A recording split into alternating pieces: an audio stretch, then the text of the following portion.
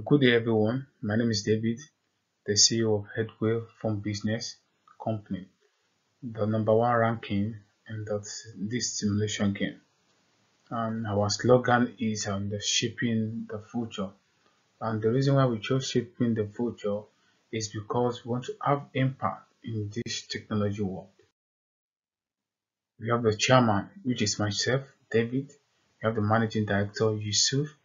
The human resources, we have Kirandip. Executive Director Hadimola, the Marketing Officer we have Kania. Vision Pictures. For our Vision Pictures, we have connecting the world, shaping the future of technology, creating great products. And the reason why we chose this is because we want to help to connect with the world by using top-notch technology, focusing on good quality. The country we penetrate.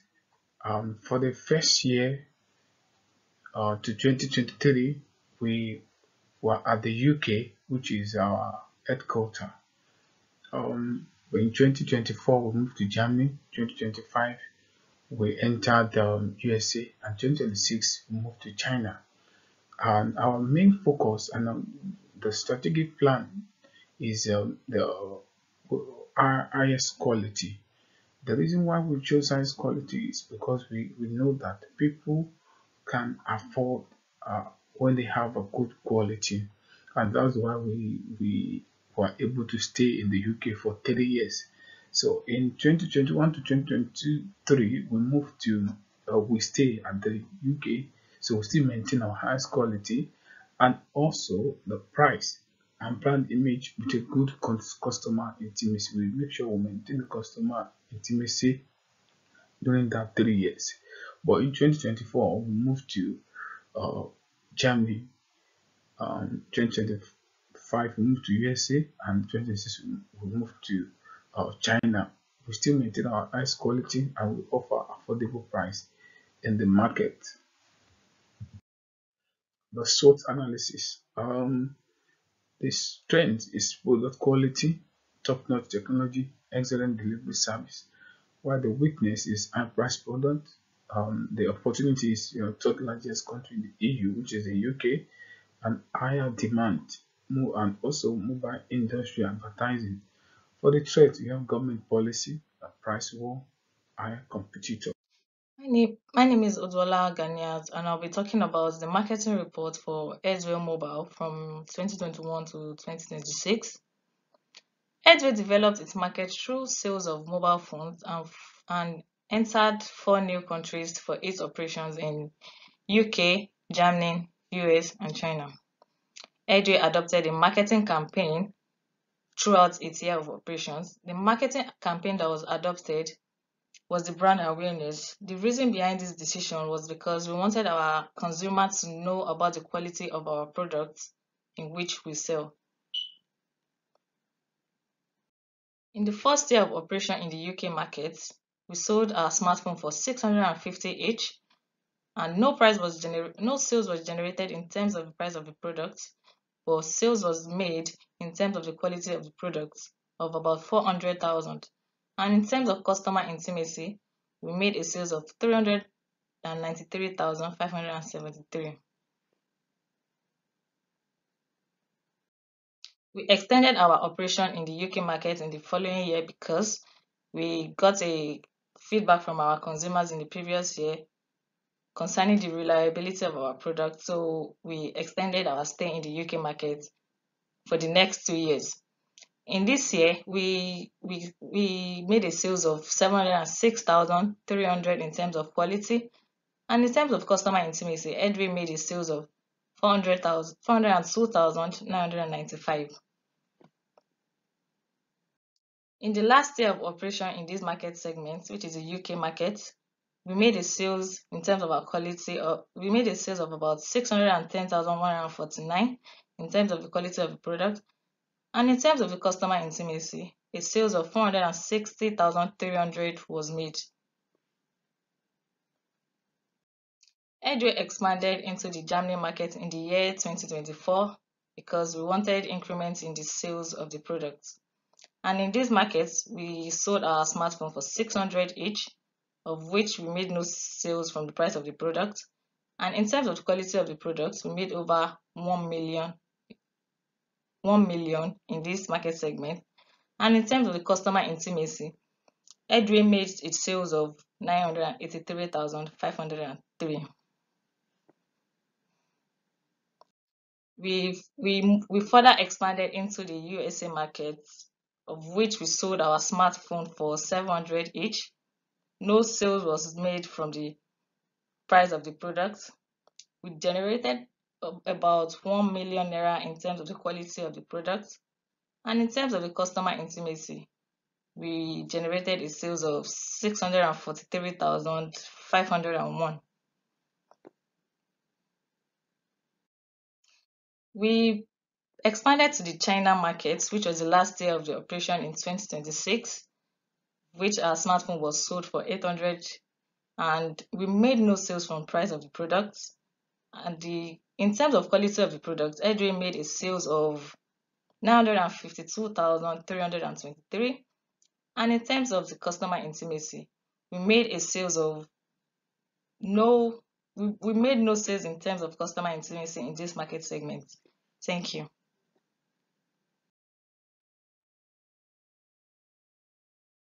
Hello, my name is Ademola Oni, the Financial Officer of HEADWAY's company. Today, I'll be presenting the financial position of the company over the years of operation. The statements I'll be presenting include the statement of financial position, the income statement, and the cash flow statement. I will start with the statement of financial position, also known as the balance sheet. This statement contains the assets, liability, and equity of a business.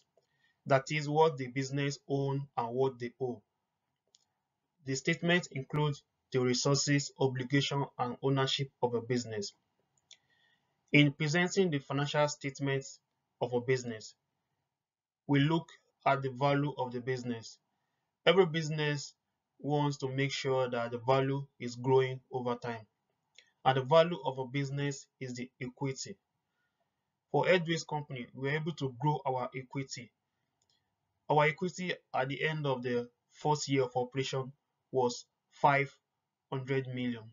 But at the end of the sixth year of operation, we were able to grow our equity to 3 billion.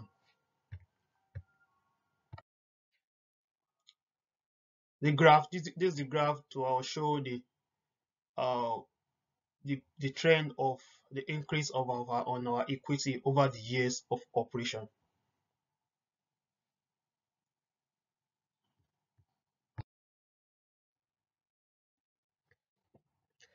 Second statement I'll be presenting is the income statement. The income statement is also called the statement of profit or loss. This statement shows the revenue, expense, and net income or loss of a business. Under this statement, we'll be looking at the gross profit and the retained earning. The gross profit is what a business have after they have deducted all costs related to sales, while the retained earning is what a company has after they have deducted all operating expenses and all dividends have been paid to the shareholders. In this statement, we check if there is a corresponding growth in gross profit and retained earning. For the first 3 years of operation, we were developing our period, so we had little or no growth. For the first year of operation in the UK, when we launched our product, at the end of the first year, we conducted a survey from our customer, and the response we got was that the customer were complaining about the quality. So we invested in research and development to develop our product for the first 3 years in UK. After the third year, we moved to Germany.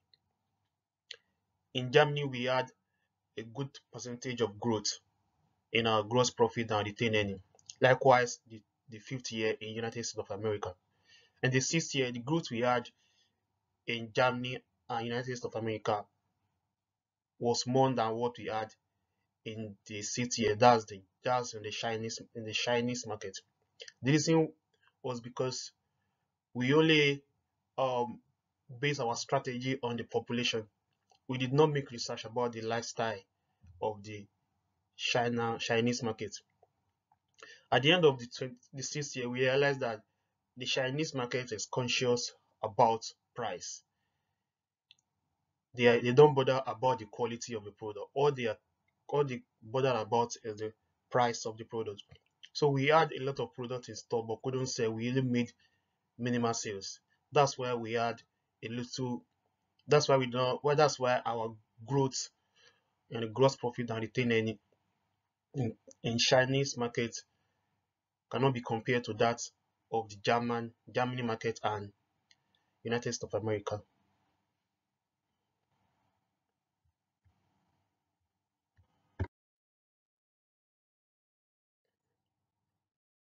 The cash flow statement. The cash flow statement of any business shows the revenue generated and how the money is spent. For Headway's company, we spent on investing activities, operating activities, and financing activities. Like we've discussed in other statements, the first 3 years of operations was the struggling period of the business. This was a period of investment, so we expected little or no profit. But after the first 3 years, moving to another country, our profit and net income started to grow. But as we discussed also in another statement, we expected a double of what we had in 2025 in 2026, but because of the nature of the country we moved into, where we are unable to make enough profit in that business. So going forward, in order to avoid the mistake we made in entering the Chinese market, we will invest more in feasibility study to analyze the markets we are going to in order to have a large market share. Thank you. Hi, I'm Kiran Deepkar, HR manager of HEADWAY company. Here, I would like to discuss my HR strategies to run this company. So, firstly, I focused on maximum work load per employee, as it is very important to do, because if the value is surpassed, then definitely self-employed will be hired automatically to help bring the workload back your chosen value. On that we spent 8,500,000 euro, and I personally consider that this is not as productive as regular employees. Moreover, we have 90 full-time employees, who have a responsibility of all global orders and the shipments. At the same time, we have ability to increase the team per year with a maximum of 25 employees. As far as my concern is with human capital management, that needs to be purchased with in my company, which cost is 1,500,000 euro. Although it is quite expensive, but it takes care of supporting all the HR processes, as well as increase the loyalty and productivity of employees. And the next one is that the bonus that my company and I personally believe that this is the best way to motivate the workers, employees in the company. So um, we had a training budget per employee on which we spent 10,000 euro, as well as 0.3 FTE to boost their personal development. We had a coaching and mentors program that had no any cost, because this program senior staff shared their experience with new and junior employees. Furthermore, compliance is to make sure about the local laws and the company policy. The second one is social media, which teaches to employee that how to use it in the different nations and all around the world. These all have different cost, that is 750 euro for social media, and for the compliances its cost is 500 euro, and privacy and the data leaks is for 850 euro. We all know that data leaks can be detrimental. So in this program, our staff will learn how to prevent data leaks and how to deal with them if it happens. Last but not least, our recruitment budget is 7,500,000 euro, and the cost of hiring a new employee is 1 million. Hello everyone, good morning. My name is Yusuf.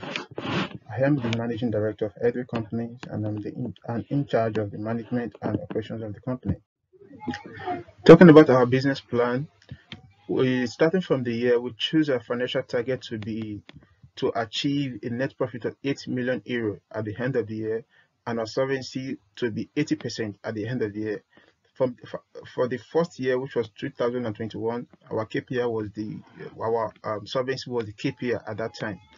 Then for our customers, we also set a target to be number one in highest quality, and also to be number one in quality segment when it comes to the market leader.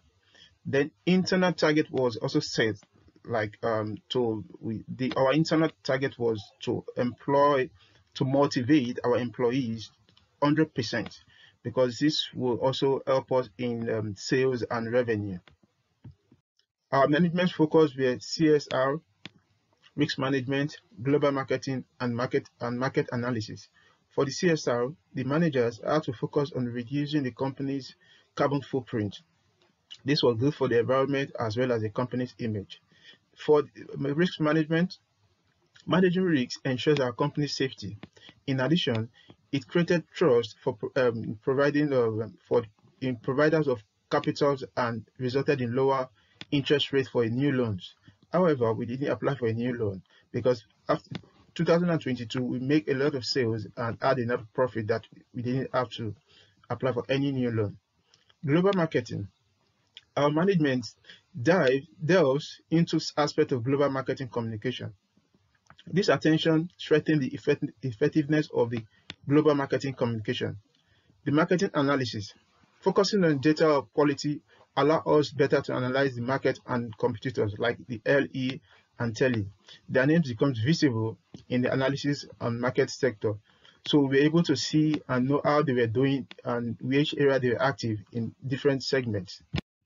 Our company also invested in research and development in the area of increase in R&D department.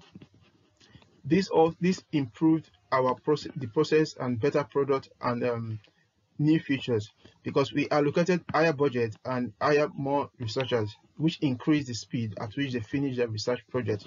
Also in R&D research project, it led to us, we were able to unlock 7 stars because it increased the quality of our product, which also was critical in becoming number 1 in the ranking. The logistic delivery service provider we chose was International Delivery Company, the IDC. And the reason we chose them was because of the delivery time. The delivery time was straight away. You order and you get your goods that same day. And the reliability was they had a 4-star for their reliability, which means we can rely on them to a larger extent. However, their service was the most expensive among all the delivery logistics service provider, but it's really worth it using their service. Due to our business plan and careful management focus, we're able to meet almost all our targets. For instance, for the first year, the target we set for achieve net profit was 8 million euro, but we exceeded this target by far. We came up with over 157 million euro. For the second year, we set the target to be 10 million euro, which was the highest. And as you can see, for 2022, we also exceeded it. We had over 179 million euros. For 2023, we have over 185 million euros, as well as 2024, 2025, and 2026. For the highest quality, we set our target to be number 1. However, we were not able to meet this target for the first year because we misplaced our priority for the KPI. We set it wrong. We didn't put it where we were supposed to put it. Our KPI then was solvency. Because of this, we were not able to meet the target for highest quality and also market leader in quality segment. After the first 2 years, we changed our KPI to highest quality. Then after then, you can see for 2022, we were able to come first. We were able to achieve achieve our target for that year. 2022 was a little bit down, but 2023, 24, 25, we were able to achieve this target. The same thing goes for the market leader in quality segment. For the solvency, from the first year to the last year, we achieved this target and also exceeded it. The only place we had a little challenge was the employees' motivation. We actually set our target to be 100%. However, we're not able to meet this target due to some reasons, but we did our best because we motivated them by giving them bonuses for meeting their target, and also allowances, which is the normal thing for every organization to do, which we did our best. But for every year, we noticed that they were not satisfied. We also increased this bonus percentage and also all other incentives we gave them. That is why they were a little slight increase in the target from 68% to 90, 69, 70, 73, and 76 for 2025 and 2026 respectively. Thank you for listening.